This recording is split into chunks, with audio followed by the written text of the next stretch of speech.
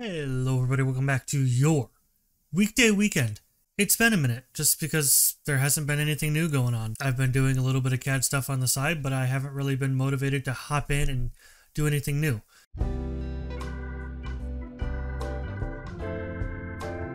But today we're going back to my TryCAD series. So last time we did FreeCAD, it was alright. Before that we did Fusion 360. And I think I've narrowed down the format. So, here's how it's going to go.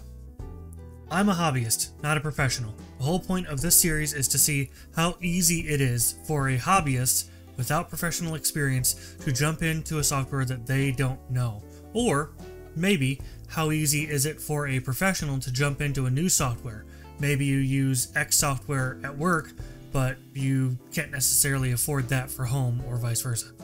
So, the whole point of this is to examine how easy it is for a hobbyist to get started in a different software. I'm going to show the complete install process from the website to installing and using for the first time. Today is SolidWorks. Now, SolidWorks does offer a trial. It is of their online 3D experience, but it is a free trial of SolidWorks nonetheless. I have criticized SolidWorks before for not having prices, and once again, this is another time where they don't really have prices. They don't have prices. Contact sales. Now, I've seen somewhere that for hobbyists, there we go, makers. So they do have a price. That's the only place they have a price, is for the makers community. But if you look, there still isn't a free trial option anywhere. So how do you get a free trial? Well, I found under the buy option there's free trial, and then we can sign up by giving them all of our information. Let's look at the privacy policy, shall we? Okay, this is good. They do not rent or sell information, but may share your necessary personal data for certain business purposes with the following categories of organizations. So at least they don't sell your data, so that's alright. Okay, let's keep going.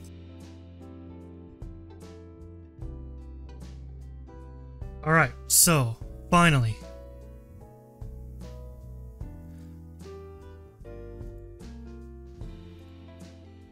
That's fine. I'm not going to do any personal data or anything like that.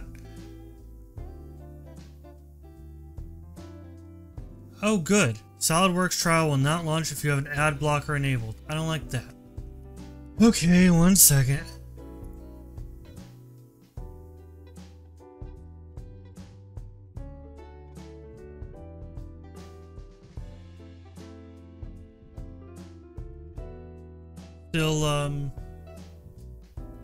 Still waiting for my free trial, guys.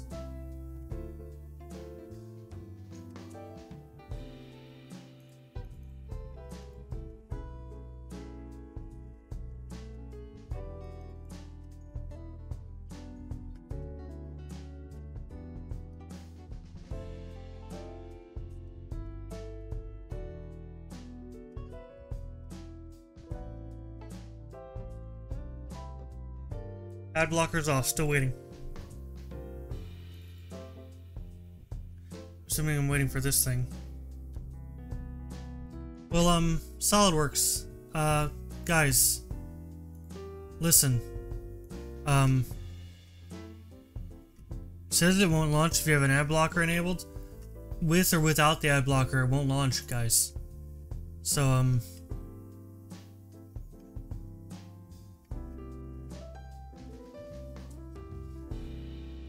alright guys, so some of you are going to think I'm faking this, and I'm not. I know I've spoken highly of Libre in the past, and that's because I don't have to deal with, quite frankly, this kind of bullshit. Libre is not paying me for my opinion on them, and I'm going to make some people butthurt with this video, but this is why I absolutely hate the idea of a cloud service, cloud platform, whatever. I think what's happening is that my home network is configured in such a way that I have certain nefarious trackers from certain websites blocked by default on the router end, not my PC. so they don't even make it through to my network, and I think that's what's blocking it here. And quite honestly, I'm not disabling those settings just for SolidWorks.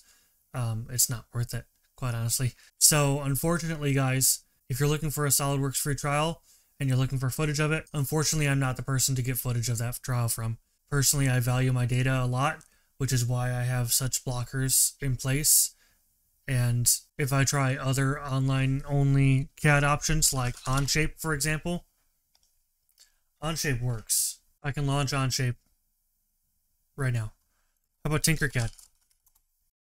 Tinkercad works. I'm in Tinkercad.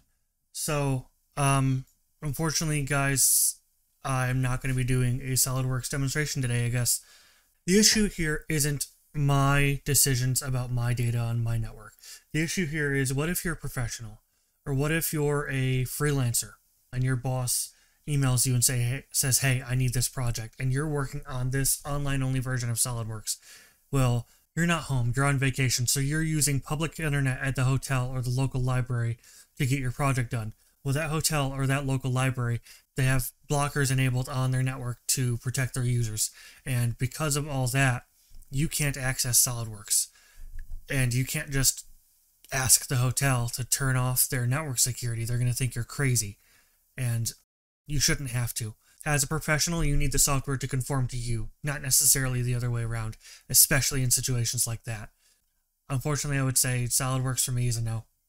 So, sorry guys, I know this was kind of a bummer video, anticlimactic, and I'm sure I'm going to get a lot of hate for it in the comments, but unfortunately, I think if you're looking for an online-only option, then there are other options that are going to be more reliable as far as a professional scenario. Anyway, guys, thank you so much for watching. Appreciate you stopping by.